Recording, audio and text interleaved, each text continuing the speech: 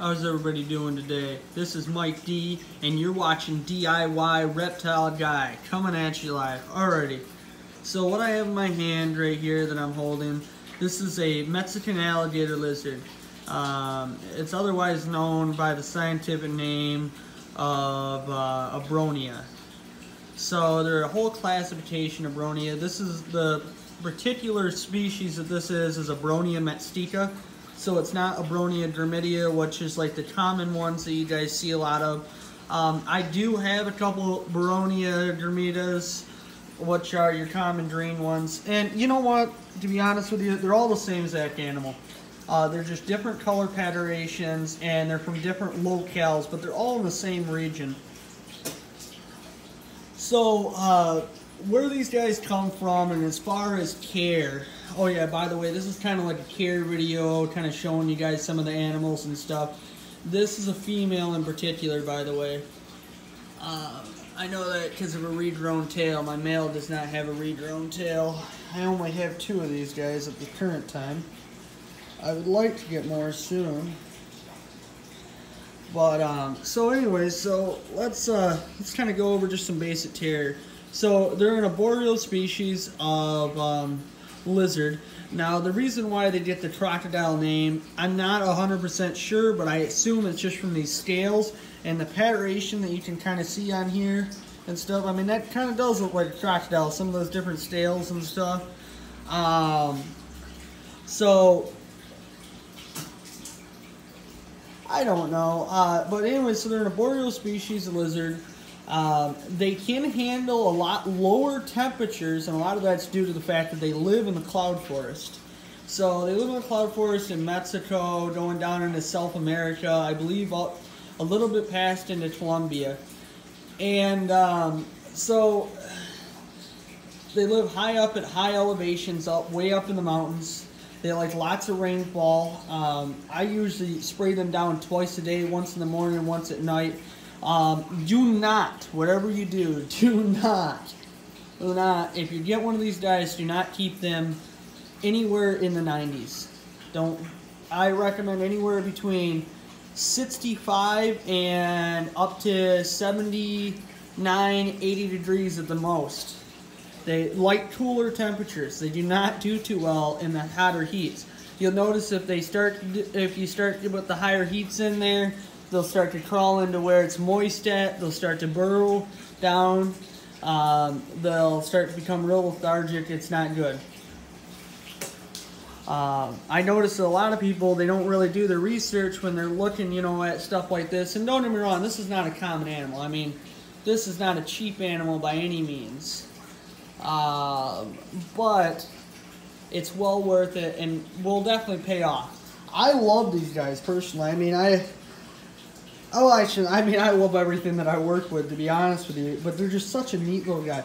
They only get to be about 6 to 7 inches in total length. Their color patternations, especially some of the red ones and the blue ones, I'm not too sure what those scientific names are. I've never even seen those for sale. One of these days, though, I'm really hoping that I actually get to see some of those for sale, because I would love to pick a few of them up, because they're just absolutely incredible.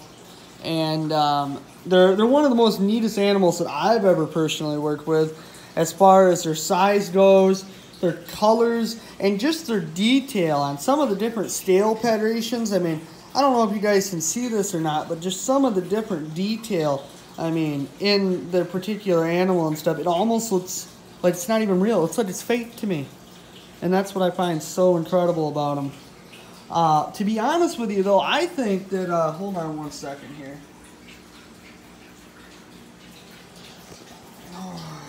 Alright, let's get the camera back focused. Sorry about that, guys.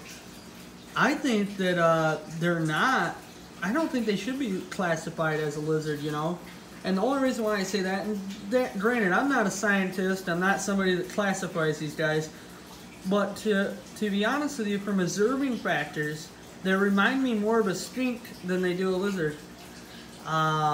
They don't remind me so much of a lizard.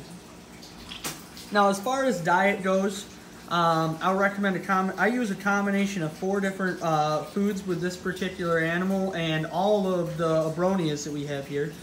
is we use superworm, or I'm sorry, not superworms. We use mealworms. I use dubia roaches, crickets, and that's it. So actually three different food items that we give these guys. Now I do notice too, something that's really cool with these guys is you can actually house them with other animals. In particular, I house a lot of these guys with tree frogs.